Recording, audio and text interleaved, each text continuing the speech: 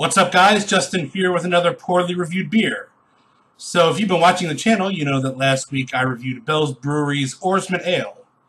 And I realized that a fellow beer reviewing YouTuber of mine, Rod J, his channel link will be in the description below, also recently did a Bell's beer. He did the Amber Ale.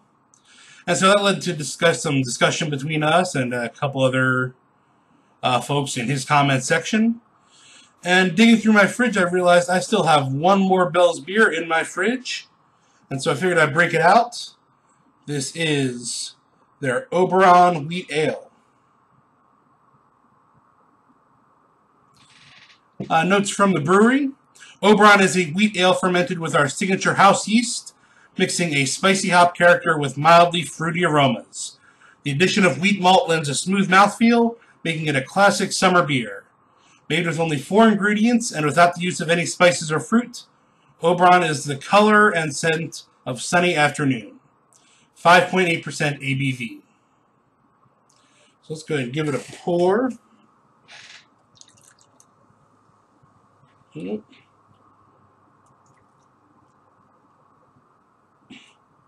Spilled a little bit of it, but it happens. All right. Still a little bit in there, and try to get some of the stuff from the bottom. It's a hazy pale gold color. I can see a whole lot of material sitting in the, or kind of swirling around through the glass. Maybe it's dissipated just a bit, but it's probably originally close to 2 fingers of head. Try to get a little bit more in here. I'm sure all the good stuff's in the bottom. Yeah, kind of a lemony color. If I had to make a description, I think it's a pale gold or pale wheat, somewhere around there, but I would call that almost like a lemon color. Let's go ahead and give it a try.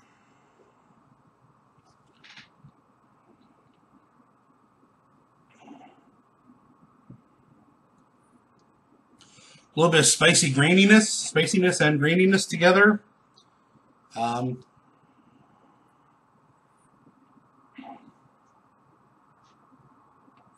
Maybe just a hint of lemon. I was expecting a little more citrus, to be honest, but as they say, they aim for no spices or fruit. Really, just kind of the key components of making beer.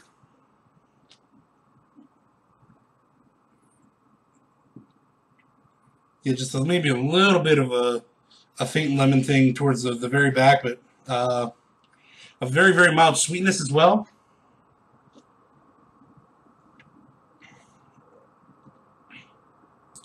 A little bit of bitterness as well. A little bit of bitterness coming out of those hops. Again, surprisingly more than I expected. This can of beer isn't that old. It's certainly within the 6-month shelf life that Bell's recommends, but it's tasting a little different than last time I remembered. It's probably been a few months since I've had one. It tastes a little different than what I remember. I would agree that it is smooth in the mouthfeel.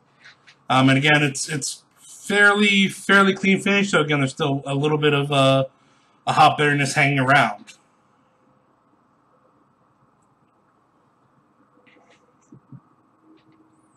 Also, just kind of a little bit beer-like, which I think is not necessarily a bad thing for a summer afternoon. It's still on the warm side here in Columbia, South Carolina, so still a serviceable beer for even this time of year. Today's the first day of fall, but we're still getting those temperatures that make this a serviceable beer.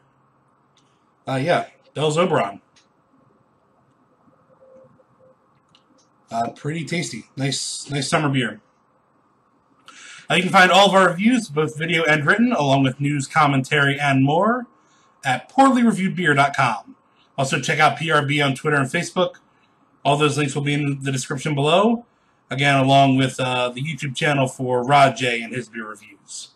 That's it for this edition of Poorly Reviewed Beer. See you next time.